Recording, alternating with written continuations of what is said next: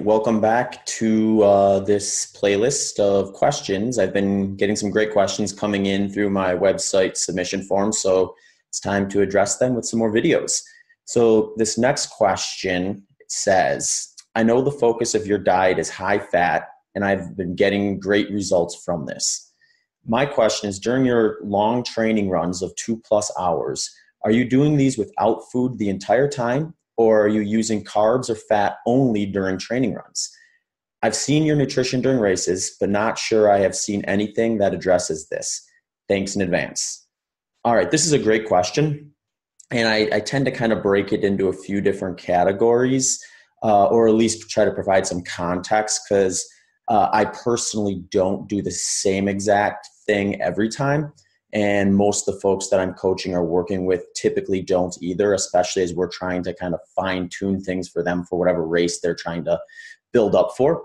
So to start out with, typically for any run, long run or otherwise, I won't really take in much more than water or electrolytes, or anything but water and electrolytes.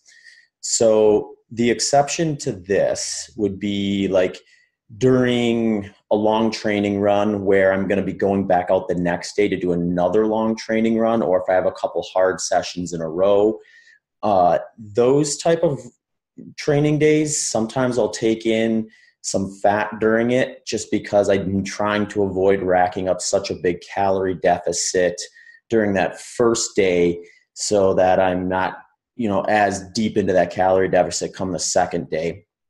And the reason sometimes I'll do fat with that is because oftentimes I won't be necessarily doing speed sessions or anything during those training ones. Those would tend to be back-to-back long runs where I'm just out there for a long period of time and I'm eating into the potential refeeding time frame. And then there just tends to be less time in between those sessions than there would maybe be in a more traditional sub-ultra marathon training program. So for those type of things, I like to do stuff like there's a company called F-Bomb. They make these like nut butter sachets where they use MCT oil and macadamia nuts to make like it's kind of like a liquidy nut butter consistency. So stuff like that is kind of what I'll focus on those days when I am using fat to take in during a long run like that. The reason I don't do that on a regular basis is because I've talked about this before on podcasts and things, that really my goal when it comes to digestion during a run itself from the fat side of things is to tap into body fat. And the reason for that is because I'm avoiding digestion by doing that. And you're avoiding any of the potential pitfalls that have come to be known when trying to eat and exercise at the same time. So fat being your unlimited fuel source in the activity itself that you can easily replace afterwards, I try to rely more on body fat for that. That's what I'm going to be doing more so on race days. So I tend to lean that way in training as well. Then it comes to a point where you get to a part of your training block or your training plan where it becomes important to start practicing what you're going to do on race day itself. So on race day, since I do like a slow drip of carbohydrates, depending on the distance and intensity, usually that's between 20 to 40 grams per hour.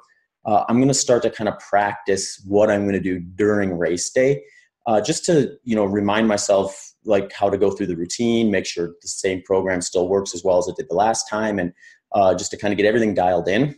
So when I'm doing this, when I'm working with someone, usually what we'll do is we'll start to plan out backwards from the race itself.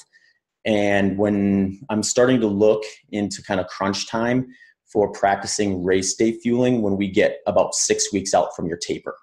So the reason I look at 6 weeks out is because that kind of gives us more or less 6 opportunities to do 2 things with both race fueling practice as well as kind of testing your level of fat adaptation and what maybe your needs for in-race fueling will be.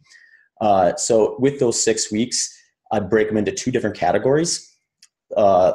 One of those categories is your practice of your in-race fueling strategy. So this is where I would try to do exactly what your plan would be for race day. It maybe doesn't have to be in the quantity that you're going to take in, but at least be practicing what fuel sources you are going to take in. So if you have a specific sports drink or a specific fuel that you really like to use as your kind of a fuel source on race day, this is what I would advocate using during 3 of those 6 final long runs. The other 3 I use as kind of like a fat adaptation field test. And I call it a field test because you're actually doing the activity that you're going to be participating in. And this is just to kind of test to see where you are at in terms of being able to use fat as a fuel source, a primary fuel source.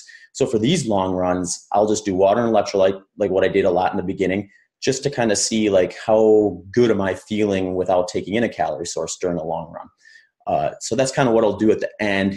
And 6 is kind of just like a number that I'll use as this is the minimum amount of time.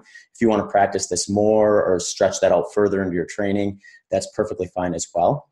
But that's how I do it. That's how I fuel during training. That's how I kind of prepare myself for race day. And that's how I use a field test to look at how fat adapted I am. And a lot of that is because when I look at fat adaptation, I'm not looking at it as an optimization in terms of getting as fat adapted as I possibly can get. If I wanted to get as fat adapted as I could possibly get, I would avoid carbs altogether. That's not my goal. My goal is performance. So I'm getting as fat adapted as I need to get for the specific event. And that's going to be based on a lot of individual factors as well as event factors. Some individual factors are going to include, well, how well do you digest food while running? In the ultra marathon running community, we see this all the time. Some people can be seemingly eating the entire event, no stomach issues, nothing. Other people, they go much past a gel per hour and, they're on the side of the trail or side of the road puking. So there's a lot of individual variance in terms of what people are able to tolerate. Other factors play a role too. Like if it gets really hot, it becomes harder to eat. It becomes more important to stay on top of hydration and things like that. So considering your own personal situation as well as the environmental factors can determine how fat adapted you feel you need to get for a specific ultra endurance event. All right, folks, thanks for checking out this video. If you have any questions that you'd like me to address on this specific playlist that is just designed for me answering questions that you have, please reach out to me on my website at zachbitter.com, on social media, Instagram at zachbitter, or Twitter at zbitter.